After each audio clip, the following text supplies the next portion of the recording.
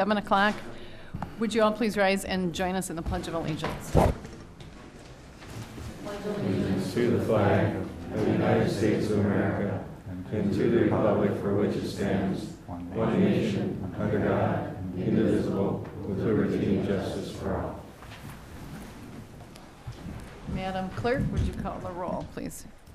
Council President Bernard. Here. District 1 Morset. Here. District 2 Yaku. Here. District 4 Wyland. Here. District 5 Hoggett. Here. District 6 Vanslo. Here. We're at the point in our agenda where we take comments and suggestions from citizens present on items that are not on tonight's agenda. If you have anything you'd like to speak to that's not on the agenda tonight, this is your opportunity.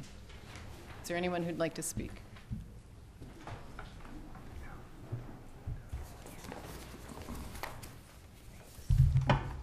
Good evening. I'm Andrea Jorgensen from the Hudson Area Chamber of Commerce and Tourism Bureau, and I'm here tonight to welcome the community and surrounding area of Hudson to the Christmas Tour of Homes and Craft Sale. It's coming up the weekend of November 18th through the 20th. The event will kick off with our Dazzle Tour, which will be held Friday night, where our community comes out to see the homes as they sparkle and shine. There are 5 homes on the tour as usual, including also the historic Octagon House. We also on Saturday and Sunday will be having the traditional tour, which includes those homes as well, and also an arts and crafts sale up at the Best Western Hotel. I'd like to invite everybody to come out as well for the black tie event. The deadline for tickets to purchase those are this November 10th. It's a special evening and a special night. Please call the chamber for more information. And I'd also like to let the community know that we're getting ready to celebrate the holidays here in Hudson with many events coming up, including our annual Night Up Light and Reindeer in the Park, to name a few. So please come on out. We invite you to join us in downtown Hudson and surrounding areas. Thank you. Sounds great. Anyone else who'd like to speak to an item not on the agenda? All right, with that, if we could hear the consent agenda items, please. To approve the regular meeting minutes of October 18th, 2011. To approve the certified survey map proposed by Mr. Bill Cornwall, creating one family residential lot and one outlot for the property at 327 7th Street South. To approve claims for payment in the amount of $823,418.12. Additional information is available in the clerk's office on request and is posted on the city's website. To approve the issuance of 1 regular operator's license for the period November 8th, 2011 to June 30th, 2013 to Timothy L. Johnson, 1706 Fairway Drive, Hudson, Wisconsin. To authorize legal counsel to work with city staff on an ordinance to create a stormwater utility. Would you pull that one, please? Oops. To approve imposing a $5 cash deposit plus court costs and surcharges for a total of $57.30 for parking violations to Chapter 235-55B as recommended by the Municipal Judge Garrity. To place on file the quarterly reports of the City Clerk and the Library Director, the semi-annual report of the Community Development Director, and the October 25th, 2011 meeting minutes of the Community Access Board, and the October 18th, 2011 minutes of the St. Croix EMS Commission. And that is all. Move for approval. Is there a second? A second. Roll call vote, please. Wyland? Yes. Bernard? Yes. Morset? Yes. Yaku? Yes. Hoggett? Yes. Vanslo? Yes. Okay, consent agenda is approved. Moving to the first item in the agenda, addresses ordinance number 20-11. This is the issue for which we had our public hearing. It's a request to rezone 1.25 acres at the southwest quadrant of Crestview Drive and Hagan Street from public to multiple family residential district. Danny, would you like to speak to this, please? The parcel is currently owned by the city of Hudson. It's an outlot that basically has steep slopes and trees. The city set it aside to preserve the trees and slopes on it.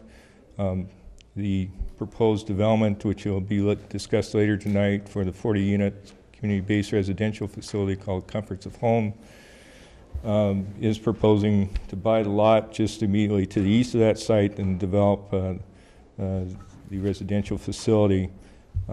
Planning Commission reviewed this issue, recommends approval of the comprehensive plan amendment to medium-density residential and the zoning to RM1 multiple family residential.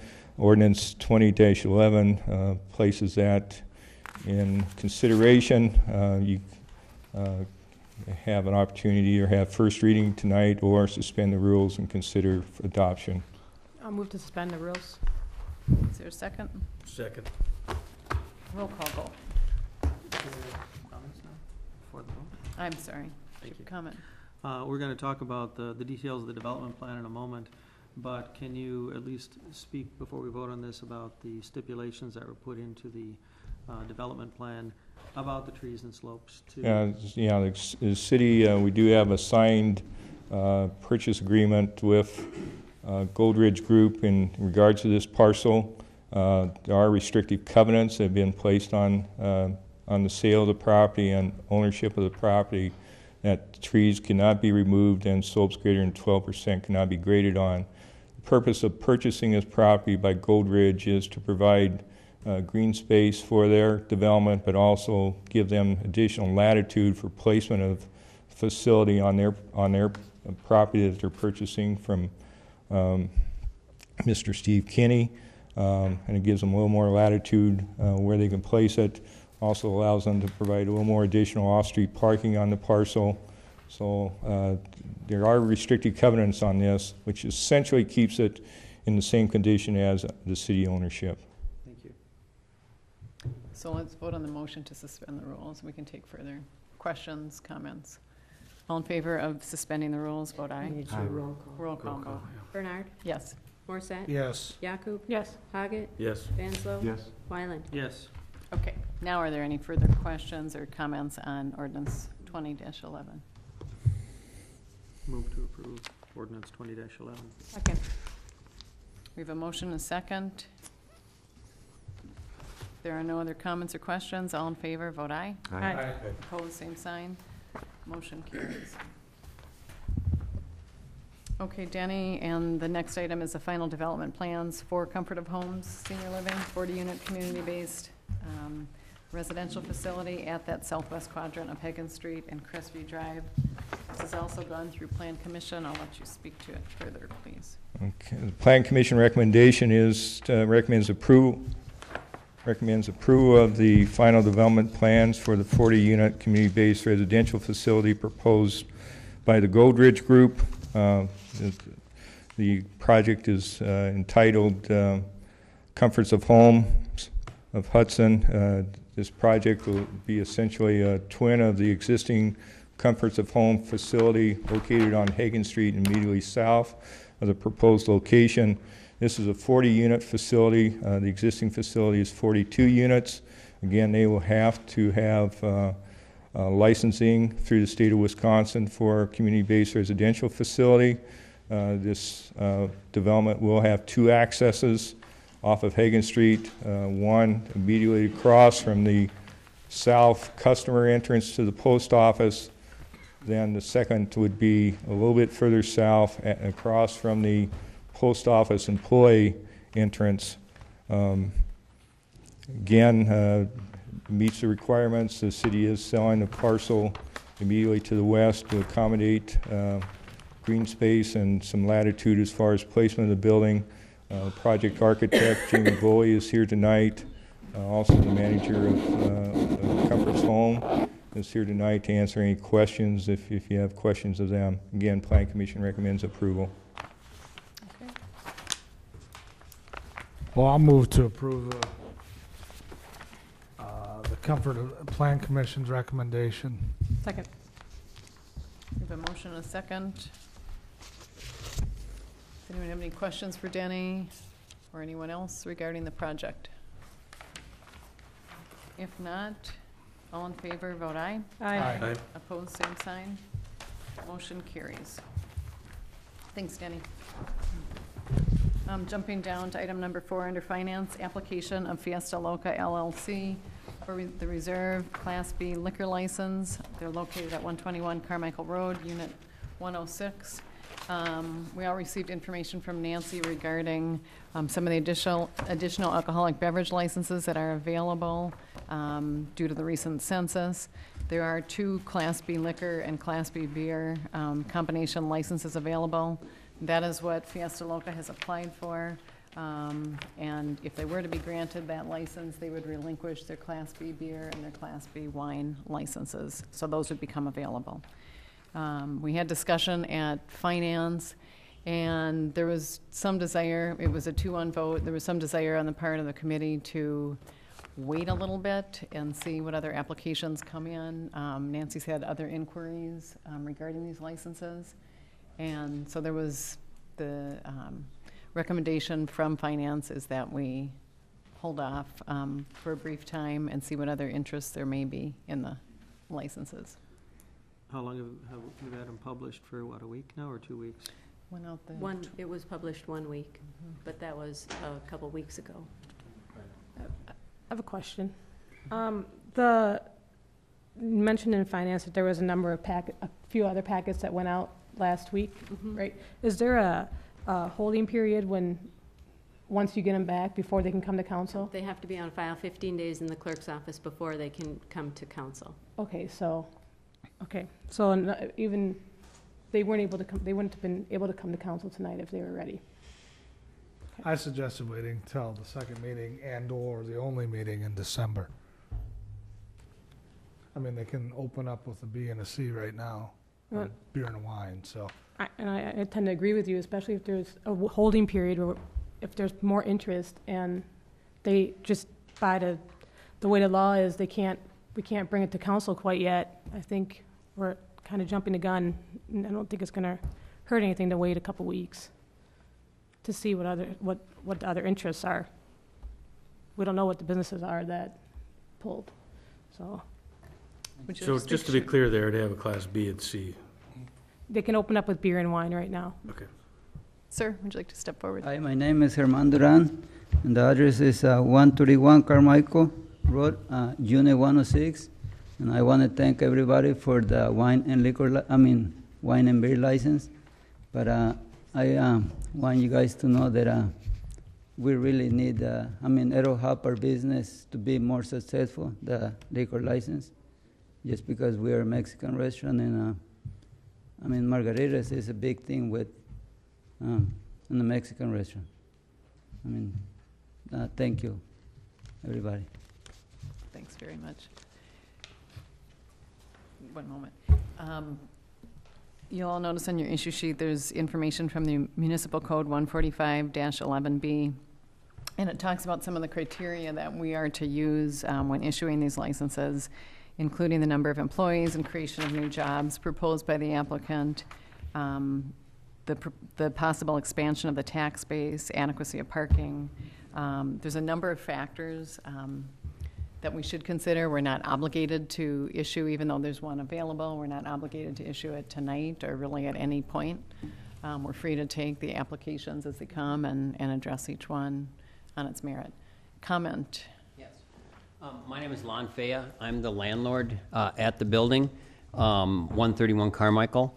And I just wanted to point out a couple of things. Herman and Jill.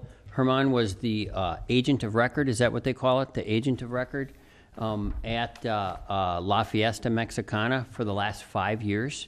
They have operated a Mexican restaurant in town here with 0 police calls. Well, I shouldn't say 0.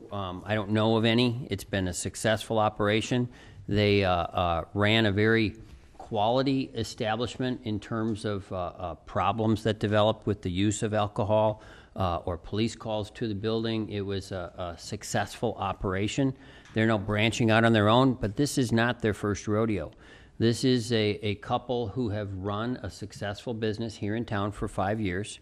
They've now followed the rules. They've put in an application. If others haven't applied, it seems punitive to me to stop them from running a successful business because some applications might be forthcoming.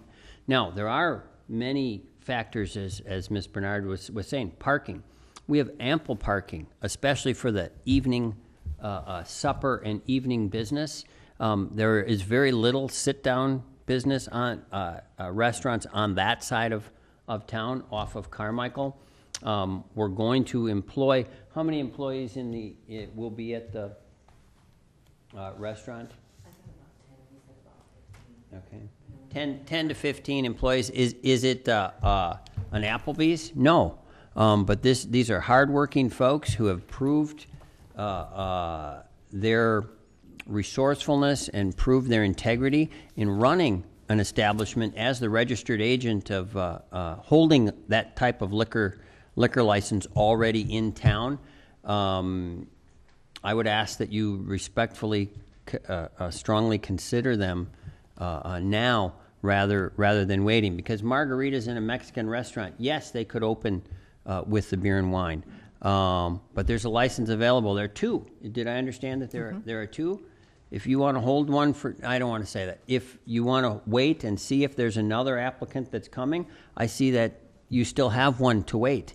But you've got people with experience who are running a valid business in a part of town that needs it. They've followed all the rules. They're here. They've done the applications. They're investing all of the money they have into this restaurant. They know what they're doing. They've run one for 5 years. They've already run it successfully without problems. I'm asking that you look seriously at their application for a full liquor license. Okay. Thank you. May I ask, Yes. Nancy, typically in the past when we've put out, put it out, given people a chance to respond, did we follow a process any differently this time? Or have we given people the same amount of time to respond as we have previously? It's the same as in the past. Thank you. And I think what's unique now is that we suddenly have this number of licenses available, which has not been the case in the past. So it's somewhat unique in that regard. It is because it's due to a population change this time rather than council changing the quota number system. Right. But we went through the same advertising process. Yes. Did all the applicants have the same amount of time, Yancy, to apply for this as Fiesta Loca? Yes. There is a waiting period after the publication is in the newspaper, as well as the 15-day waiting period for when we get an application on file. So there's 2 15-day waiting periods, but they can overlap. Have you received applications back, or are there just packets out? Packets have been given out, but no other applications have been received for this type of a license. It is kind of funny having a Mexican restaurant without margaritas. I I can't disagree with that I statement. think that we followed the process and that we should discuss it on its merits and vote on it. Yeah, I agree with that. We've got people here who have followed all of the rules and regulations. They've got a business they want to open, and I don't know that we should be restrictive of their potential success by holding back a liquor license when everyone had the same amount of opportunity to apply for it. I don't know. Is that a motion that I'm hearing? Yeah, I don't know why hold back when everybody had the same opportunity. If there was some reason other people didn't have the same opportunity, I'd feel differently. But everybody had the same opportunity, and these people were first. And I don't know why they shouldn't be getting a license. Is that a motion? I understand we want to look at the tax base. I understand we want to look at tax base. We want to look at the number of employees they're going to have. We want to look at the amount of revenue and generate it and all that. But I think in this case, to be fair to these people, they deserve the license. Is So that I'll a make motion? to grant the license to La Fiesta. Is there a second? I'll second that. Any other discussion? I would just, it does seem punitive to hold back at this point, especially when we have one more, so I totally agree with the fact that Mexican without margaritas just seems, it's un-Mexican, you know. So, anyway, I second. And I do need to remind you that it would need to be contingent on successful building and fire inspections. Mm-hmm. Now, at finance, you mentioned that, it was mentioned that the license does not extend out to the patio, which I understand. No one's going to be out there until the summer. So if they need to expand out, if this were to get approved and they need to expand to the patio, they would just come in for an amendment. It's not, okay. It's not anything that would hold anything up. Right, they just put something in writing and then we bring it back to council for approval. And they'll surrender the beer and wine before you issue That all depends on when they're ready to open. Because you've got it kind of like it would be You would- combo license quota system. Well, we haven't issued anything yet. Right, that's So- what he was asking. Yeah. Right. Whatever is approved when they're ready to open is what we would issue. When are you planning on opening, do you know yet?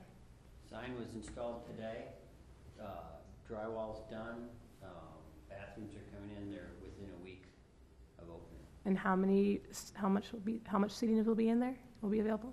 It'll be right around 60 on the interior, somewhere in there, and then obviously the patio is sort of, you'd have to be pretty brave. Okay, so we have a motion and a second. Any other questions for Nancy or business owner? All right, all in favor, vote aye. Aye. Opposed, same sign, and the motion carries. Congratulations. Good luck on your new business. Down to item number 6, compliance with governmental accounting standards, board requirements, resolution number 21-11. This is brought forward by Neil Soltis. And I'm not an accountant, so I'm not going to even try The and. Governmental Accounting Standard Board promulgates rules for how we report to the public, and they are mandating this change for all fiscal years beginning after July 1, 2010. So this would cover our reporting for the calendar year 2011. Essentially what this is, it really is, it will only probably appear on the financial statements, and the change that they're making currently, if you look at your fund balance on the financial statement, there are 2 classifications, reserved and unreserved. The change that's being mandated is that they're going to 5 classifications based upon the level of restrictions. The 5 classifications are non-spendable, restricted, committed, assigned, and unassigned.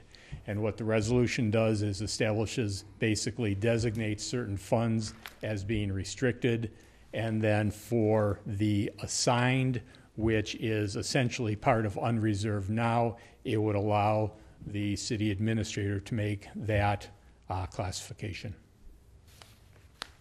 Okay. Move to suspend the rules. Second. Second, roll call vote. Morset, Yes. Yaku, Yes. Haggett, Yes. Vanslo, Yes. Wyland, Yes. Bernard. Yes. Move adoption of resolution number 21-11. Second. Motion and a second. All in favor, vote aye. Aye. Opposed, same sign, and the motion carries. Thank you, Neil. You can stay up there, because the issue on stormwater utility, and authorizing us to move forward with legal counsel to discuss the formation of a stormwater utility was pulled. Lee, any particular? Yep, I just wanted to, this is kind of our first go at talking about this in public, really, and I thought that we could have just a short briefing of what it is that we need to accomplish, and then pass it on to legal. I don't have a problem with that, but I thought it would be a good opportunity to explain what's happening. Sure, and I'm going to let Neil do that since he's been doing a lot of the background work with Tom. One of the things we're looking at is there are really 2 factors here. Number one, in the stormwater utility, we're trying to become a little bit more proactive in terms of our efforts. I think, as you saw last year and again this year, we've had to dip into the contingency fund for emergency repairs to the stormwater. In order to be proactive, the other factor in here is that since the city is now, as of the 2010 census, over 10,000 people, we are going to shortly be required to get a discharge permit from the Department of Natural Resources for our stormwater. And as condition to get that discharge permit, there are additional maintenance and education efforts that we need to, we're going to need to undertake. So this is one method of funding those additional activities. When we look at stormwater, there is a fair amount of deferred maintenance, and potentially Tom Zulli can comment on some of the things that the additional funds would be used for. I think significant in there, though, is I've talked to Tom about the budget. We've met with the staff in River Falls because River Falls had to comply with this 10 years ago. And they started their stormwater utility about, I think, 8 years ago. But some of, probably one of the initial tasks is really try to inspect every stormwater catch base, every stormwater inlet, and every manhole in the city to determine what the condition is to try to, anticipate where repairs may be needed in the future. In other areas of concerns, we may be televising some of the sections so that we're getting ahead of the game instead of responding to crises. There's 2 points I want to bring out. By having to go to the stormwater, this issue of hitting 10,000 people, I understand we now have to treat, or will have to treat, the water that comes out of our stormwaters. Today it flows, but it doesn't get treated. There's some settling basins, but from what I understand, there's a lot of infrastructure development to do over the next few years. Is that correct, Tom? Well, I understand that. Yeah. And so this is a way of starting to look at how do we fund what we're going to be required to do by the state. And as you pointed out, we've had a lot of flooding problems downtown. We've had flooding problems in different areas here, and this is another way of looking at that stormwater and saying, how do we fix some of these pretty serious problems we have? So that's why I just wanted to bring that out and make sure everybody understood what was going on. Great. So at this point, we are just authorizing Neil to work with Catherine in the development of the stormwater utility, and we should be hearing from them sometime very soon, before the end of the year. So at this point, we're just authorizing Catherine to get involved. So I'll entertain a motion. I move to authorize legal counsel to work with staff on an ordinance to create the stormwater utility. Second. Okay, is a motion and a second? All in favor, vote aye. Aye. Motion carries. Okay. Update on the budget. Devin got packets out to everyone. Right, you should have all either already picked them up or they're on the table this evening. If you have questions on it, if you could let me know prior to the next meeting, public hearing, so that I can research and answer whatever questions you have. We have all but one of the taxing entity levies in, so as soon as I get the last one in, Neil and I get in from the county, there's some sheets in there that have estimates. We'll try to get the final numbers in there to you somehow before the next meeting, or they'll be on the table at the next meeting. Mm-hmm. The public hearing, I believe, is at 6:50 prior to the next meeting Okay. on the budget. Great. Any questions from anyone on the budget at this point? Not yet. Okay, if not, Dennis, would you like to come up and give us an update on projects, please?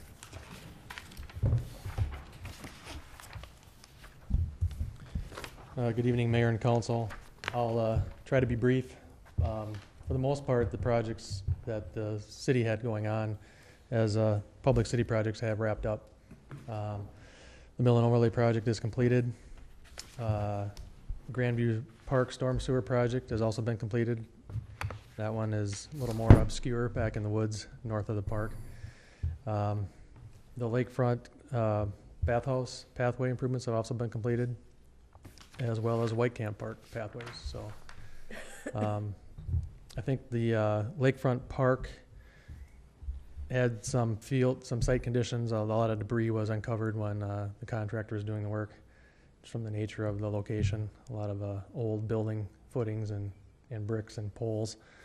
And White Camp Park had some additional, a little bit of storm sewer added, so there might be a few additional costs with both projects, but we can see what that looks like when the contractor submits his pay request. Other than that, the urban forestry inventory is done or almost done. We've gotten a lot of data from the arborist that we'll be putting into the software program, and so that's in the process. And the Vine Street feasibility report, you may have noticed we've been some utilities marked, so we're taking that data, incorporating that into the report. There is a fair amount of utilities in that corridor, sizable gas main on the north side of the road, and a sizable AT&T ducts, 2 of them on the south side, so that may impact recommended improvements, but we're factoring that in. And from private developments, there isn't a whole lot of activity, so I won't comment on it unless someone has some questions. Any questions for Dennis? Thanks, Dennis. I think there's been some excellent mill and overlay work done this summer. Cooley stands out. I think the work that's been done down at Second and Vine to smooth that out has turned out very well, so it's been a good summer in that regard. Okay, moving on to new business, amend municipal code, chapter 242-10C, with regard to the water cross-connection controls. There is an ordinance, number 19-11. I don't see Tim here to address it. I believe the only change is to correct the section number. There was a change at the state level. It's a housekeeping measure, just to correct the number. Move to suspend the rules. Second. Roll call vote. Yakub? Yes. Haggett? Yes. Vanslo? Yes. Wyland? Yes. Bernard? Yes. Morset? Yes. Is there a motion to adopt the ordinance? Move to adopt. Second. There's a motion and a second to adopt ordinance number 19-11, amending section 242 of the municipal code. All in favor, vote aye. Aye. Opposed? Motion carries. All right, that gets us through our agenda. Are there communications from any alderperson or items for future agendas you'd like to see? City attorney? Nope. City administrator? Nope. With that, I'll entertain a motion to adjourn. So moved. Second. All in favor? Aye. Meeting is adjourned. Thank you. 2 minutes.